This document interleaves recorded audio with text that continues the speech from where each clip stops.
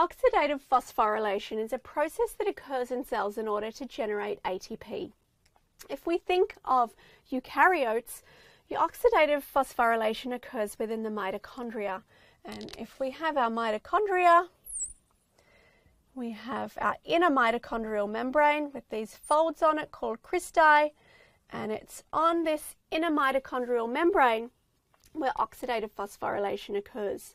This inner mitochondrial membrane is selectively permeable, which means that it lets some molecules or ions across and not others. And that is an important feature which allows oxidative phosphorylation to occur. So here we have our inner mitochondrial membrane. So mitochondrial membrane. And down here we have the mitochondrial matrix. So the matrix is this part here inside the mitochondria.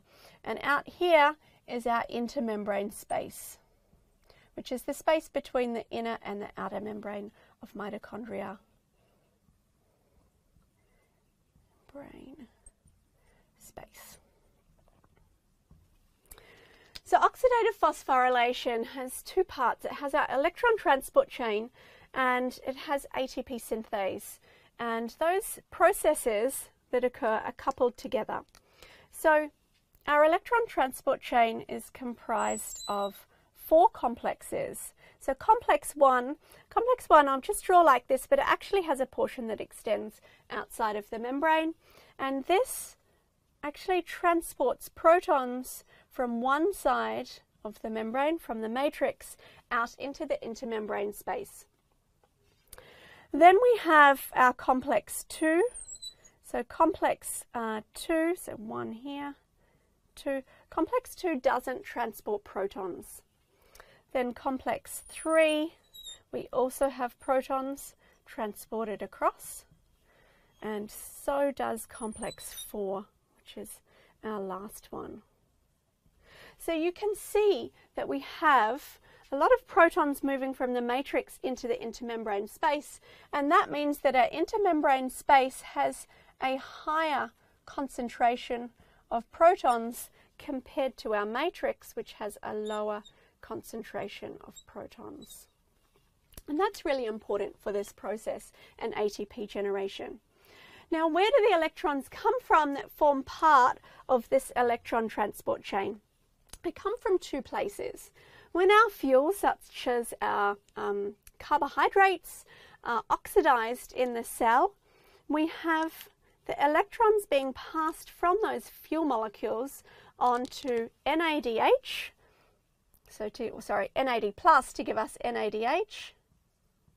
So we have this produced in reactions such as glycolysis, and also to FADH2 in a process such as the TCA cycle.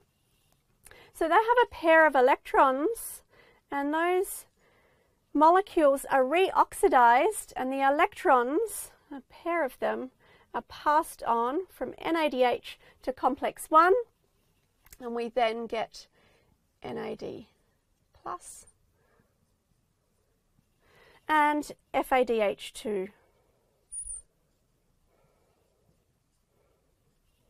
And we have our pair of electrons being transferred across. Those electrons then flow through the electron transport chain. So from NADH they go to complex 1. We have another molecule in here, an electron carrier and ubiquinone, and so they come through here to complex 3 or through complex 1 and then on to complex 4. And those electrons ultimately are used to reduce molecular oxygen to water.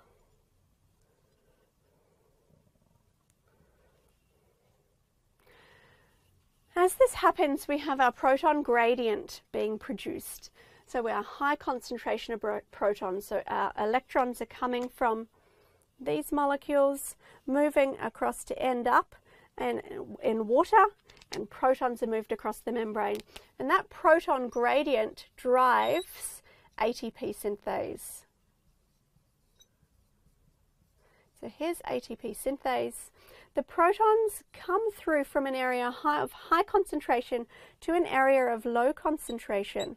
And as that happens, it produces ATP, which is our currency in the cell. ATP is used in a lot of different reactions, from ADP plus our inorganic phosphate. You can see from here how the reactions are coupled. We need electron transport to occur to give us the high concentration of protons, which then is used to drive ATP synthesis. So that's our concept of oxidative phosphorylation.